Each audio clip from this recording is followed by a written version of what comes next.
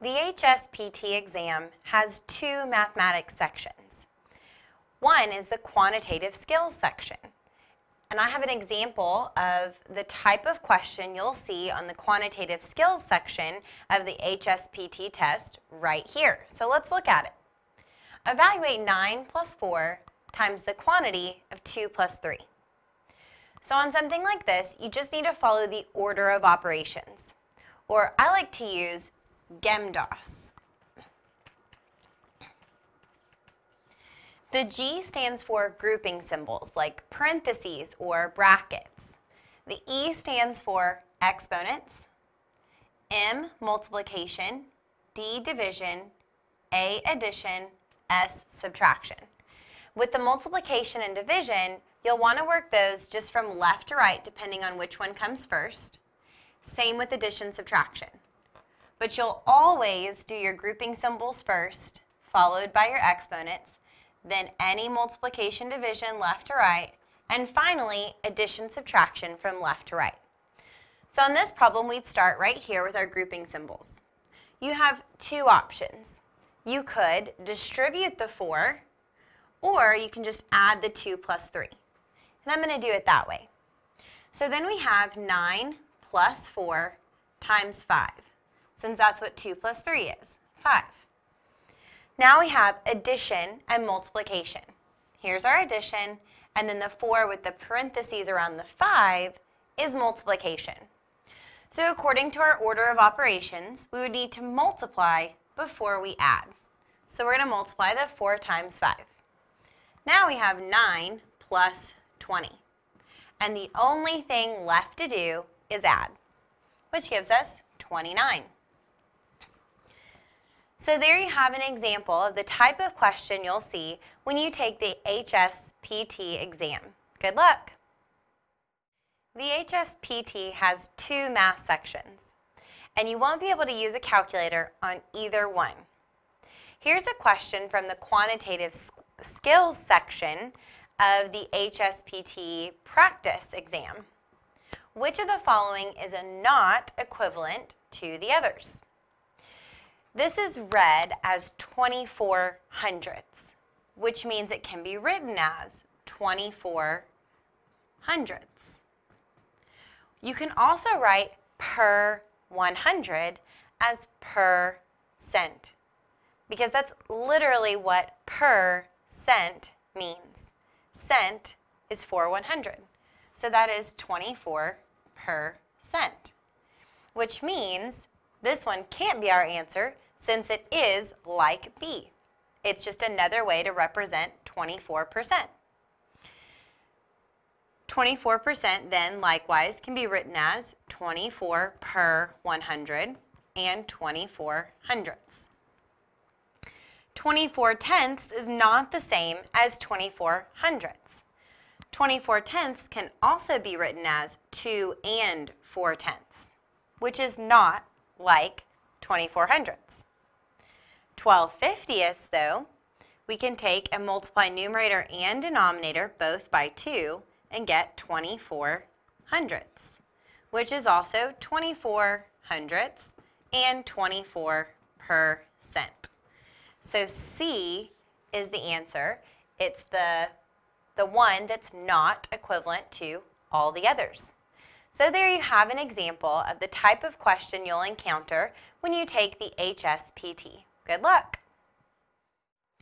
The HSPT has two different math sections. One of them is the quantitative skills section. This is a question from an HSPT practice test.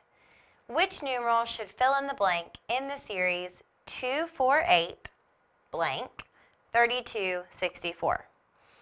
So this is a pattern. We need to figure out the pattern to figure out the missing number.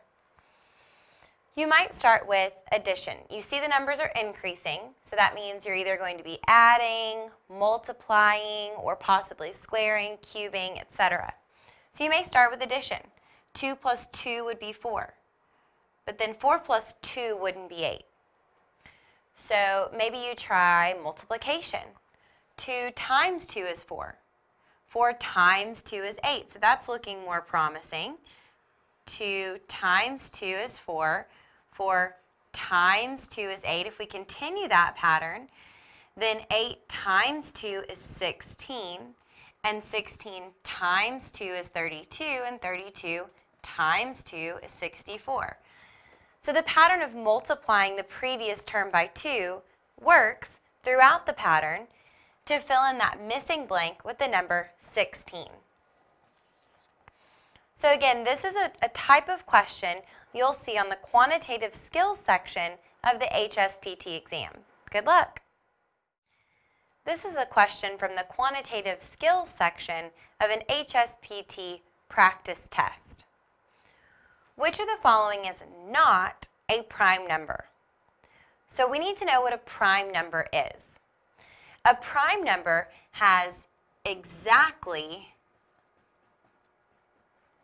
2 unique or distinct factors. 1 and itself. There's a little bit of a debate about what the very first prime number is. Some people say it's 1, but to me, 1 doesn't have 2 factors because the factors of 1 are just 1 and 1, or just 1. So I would say the first prime number is the number 2, since the only factors of 2 are 1 and 2. 1 times 2 is 2. Then 3. 4 would not be prime, since besides 1 times 4, there's also 2 times 2. Or the 3 factors for the number 4 would be 1, 2, and 4. So we skip 4. There's 5. 1 times 5 is 5. Those are the only factors. 6, again, has more than 2 factors. 1 times 6 is 6, but also 2 times 3, so we skip 6. 7, 1 times 7 is 7. 8, again, has more than 2 factors. Besides 1 times 8, there's also 2 times 4, so we skip 8. 9 also has more than 2 factors. 10 does as well. 11 would be next, so on and so forth. So you may have noticed that after the number 2, we skipped every other even number. And that's because every even number past 2 has more than 2 factors, since 2 is a factor of every even number. So really that makes this problem pretty simple. Since 76 is an even number and it's not 2, that means it's not prime. Because besides 1 times 76, there's also 2 times 38, which would give you 76. So it's important to know that with prime numbers, the only even prime number is 2, because that may help you answer your question really quickly. Good luck on the HSPT test. The HSPT has 2 math sections. This question is an example of the type of question you'll see on the HSPT Quantitative Skills math section. It says, which of the following is the greatest? So what we need to do is simplify each one of these answers. You are not allowed to use a calculator on the HSPT exam, so you'll need to know how to simplify these types of problems on your own. First, 6 minus 2 is just 4. Then we have negative 4 minus 2. You can think about this on the number line. You're starting at negative 4 on the number line, and then when we subtract, our number's getting smaller, so we're moving to the left 2 places. That'd be negative 6. Or the way I like to think about it is you have 4 negatives and 2 more negatives, which is a total of 6 negatives. C is negative 4 minus negative 10. Now here's the cool thing about subtracting a negative. It's actually the same as adding a positive. So these 2 negatives make a plus sign. So it's really just negative 4 plus 10. Or it's a positive 10 minus 4. Positive 10 minus 4 is positive 6. Finally, 11 minus 6 is 5. So we can immediately eliminate this negative numbers being our greatest because all negative numbers are smaller than positive numbers. So then it's just between 4, 5, and 6 is the greatest. So there you have a problem from an HSPT practice test so that you can get an idea of what you're facing. Good luck!